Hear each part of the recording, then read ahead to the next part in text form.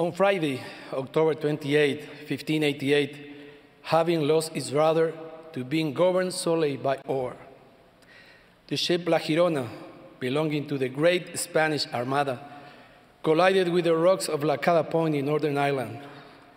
The ship capsized.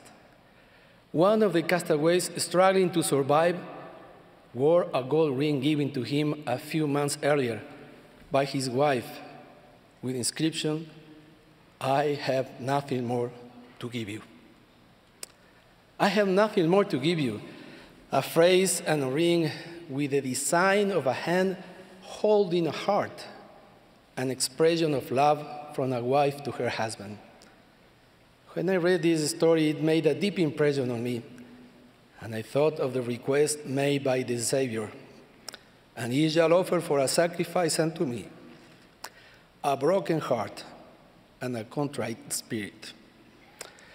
I also thought of the people's reaction to King Benjamin's words, "Yea, we believe all the words which thou hast spoken unto us, which has brought a mighty change in us or in our hearts, that we have no more disposition to do evil, but to do good continually." Let me share with you an experience I had when I was 12 years old, the effect of which lasts to this day. My mother said, "Eduardo, hurry up. We are late for the church meetings." "Ma'am, I'm going to stay with Dad today," I replied. "Are you sure? You have to attend your priesthood quorum meeting," she said. "Poor Dad, he's going to be left alone. I'm going to stay with him today," I said. Dad was not a member of the Church of Jesus Christ of Latter-day Saints. My mother and sisters went to Sunday meetings, so I went to meet Dad in his workshop where he liked to be on Sundays. And as I had told my mother, I spent a while, that is, a few minutes with him. And then I asked, "Dad, is everything all right?" He kept up his hobby of repairing radios and clocks, and he just smiled at me. Then I told him, "I'm going to play with my friends." Dad, without looking up, said to me, "Today is Sunday. Aren't you supposed to go to church?" "Yes, but today I told Mom I couldn't go," I replied. Dad went on about his business, and for me, that was permission to leave. That morning, there was an important soccer game, and my friends had told me that I couldn't miss it because we had to win that game. My challenge was that I had to pass in front of the chapel to get to the soccer field. Determined, I dashed toward the soccer field and stopped before the great stumbling block, the chapel. I ran to the opposite sidewalk where there were some big trees, and I decided to run between them so that no one would see me, since it was the time the members were arriving to the church meetings. I arrived just in time for the start of the game. I was able to play and go home before my mother got home. Everything had gone well. Our team had won, and I was thrilled. But that well-executed run onto the field did not go unnoticed by the deacon's quorum advisor. Brother Felix Espinosa had seen me running quickly from tree to tree, trying not to be discovered. At the beginning of the week,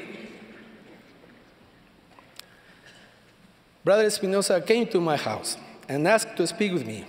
He didn't say anything about what he had seen on Sunday, nor did he ask me why I had missed my meeting. He just handed me a manual and said, "I would like you to teach the priesthood class on Sunday. I have marked the lesson for you. It is not so difficult. I want you to read it, and I will come by in 2 days to help you with the preparation for the lesson." Having said this, he handed me the manual and left. I didn't want to teach the class, but I couldn't bring myself to tell him no. I had planned that Sunday to stay with my father again, meaning there was another important soccer game. Brother Espinosa was a person that young people admire. He had found the restored gospel and changed his life, or in other words, his heart. When Saturday afternoon arrived, I thought, well, maybe tomorrow I will wake up sick and I won't have to go to church. It wasn't the soccer game that worried me anymore. It was a class I had to teach, especially a lesson about the Sabbath day. Sunday came, and I woke up healthier than ever. I had no excuse, no escape. It was the first time I could teach a lesson, but Brother Espinosa was there by my side. And that was a day of a mighty change of heart for me. From that moment on, I began to keep the Sabbath day holy, and over time, in the words of President Russell M. Nelson, the Sabbath day has become a delight. Lord, I give you everything. I have nothing more to give you. How do we obtain that mighty change of heart? It is initiated and eventually occurs when we study the Scripture to obtain the knowledge that will strengthen our faith in Jesus Christ, which will create a desire to change. When we cultivate that desire through prayer and fasting, when we act according to the word studied or received, and we make a covenant to surrender our hearts to Him, just as with King Benjamin's people. How do we know that our heart is changing? When we want to please God in all things. When we treat others with love, respect, and consideration. When we see that the attributes of Christ are becoming part of our character. When we feel the guidance of the Holy Spirit more constantly. When we keep a commandment that has been difficult for us to obey and then continue to live it. When we listen carefully to our leaders' advice and cheerfully decide to follow it, have we not experienced a mighty change of heart? Lord, I give you everything. I have nothing more to give you. How do we maintain the mighty change? When we partake of the sacrament weekly and renew the covenant to take upon us the name of Christ, always remember Him and keep His commandments. When we turn our lives toward the temple, regular temple attendance will help us maintain a new and renewed heart as we participate in the ordinances. When we love and serve our neighbors by ministering activities and by missionary work. Then our great joy that inner change is strengthened and spread until abounds in good works. This mighty change of heart brings us a feeling of freedom, trust, and peace. This change of heart is not an event. It takes faith, repentance, and constant spiritual work to happen.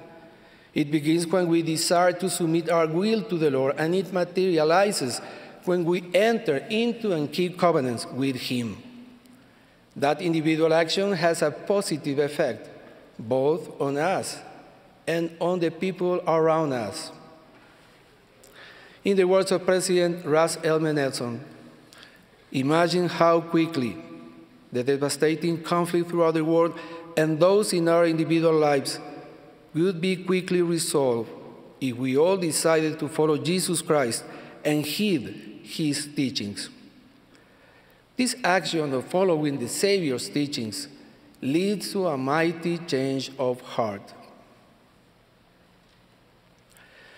Dear brothers and sisters, young people and children, as we participate in the conference this weekend, let the words of our prophets, which will come from the Lord, enter our hearts to experience a mighty change.